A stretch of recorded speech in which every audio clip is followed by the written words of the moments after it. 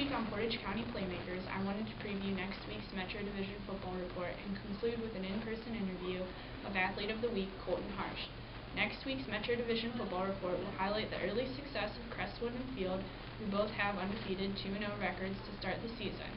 Let's start with Crestwood. Last year they finished with an even 5-5 record overall and a 4-3 record in the league, which was good enough for a third-place overall finish behind Kent Roosevelt and Norton.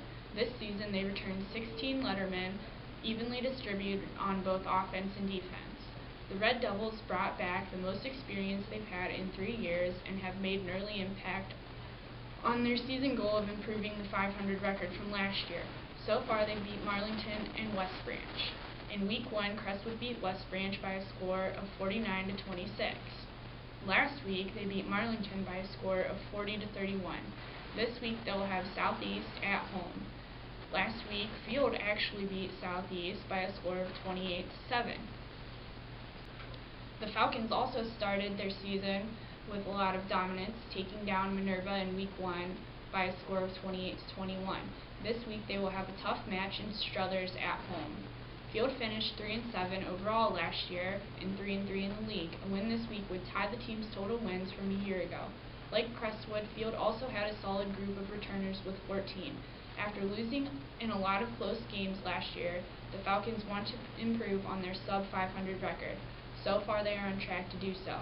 While they've never beaten Struthers, they had never beaten Minerva before this season either.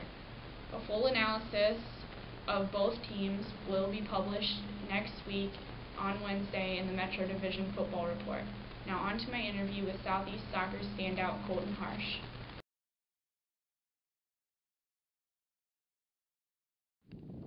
Okay, what's your biggest goal for your senior year?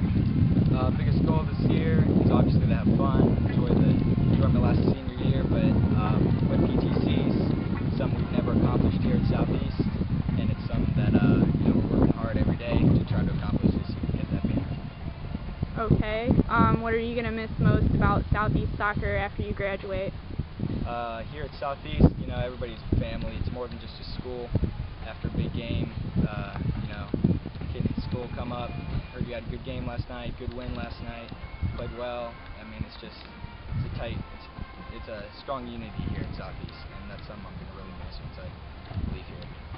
Okay, and the last thing I wanted to ask is, can you tell me a little bit about your plans after high school, what you want to study, and whether or not you would like to play soccer in college?